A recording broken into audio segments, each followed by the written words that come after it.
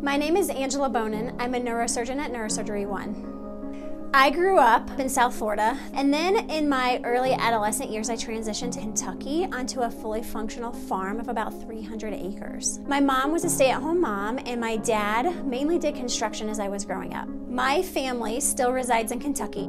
I stayed for my higher education, including a medical school at Louisville, Kentucky. After that, I went to Chicago to perform my neurosurgery residency, and then down to Jacksonville, Florida for a fellowship in neuro-oncology at the Mayo Clinic. At first, I wanted to be a pediatric neurosurgeon. My pediatric experience is really what led me to adult neurosurgery, particularly brain tumors. I chose brain tumors as my subspecialty because I enjoy helping patients through very difficult situations. It changes someone's world the minute you tell somebody that they have a mass inside their brain. I was brought to Neurosurgery One in order to help advance the brain tumor care within Denver. Neurosurgery One, in its entirety, is a specialized group of people who all do general neurosurgery, but each have their own subspecialties so that whatever a patient comes in with, one of us can tackle the problem. I currently am the only employed female practitioner. There are only about 10% females within the neurosurgery field. And being female in a male-dominated field has been quite challenging at times, but have allowed me to develop a really strong inner core.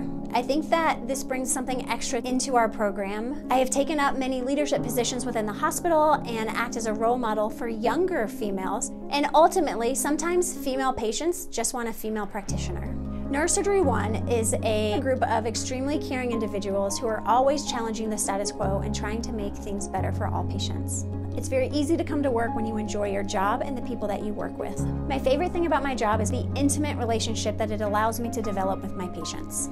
I want patients to know that I understand how terrifying it can be to have to come to our office and talk to us. My patient philosophy is based on education and shared decision making. I really want patients to understand what's going on within them and be allowed to help make decisions that are going to possibly change their lives. When they come see me, I will give them realistic information, expectations, and will treat them like my family.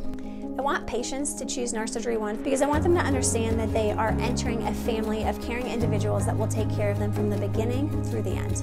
We have a great team that tries to make the process as easy as possible so that patients just have to show up. We believe in education prior to intervention. Surgery is much easier for patients when they know exactly what to expect. Neurosurgery is an extremely intense field, and the fact that it can have a dramatic impact on a patient's life is what drives me to keep working hard, learning more, and doing better.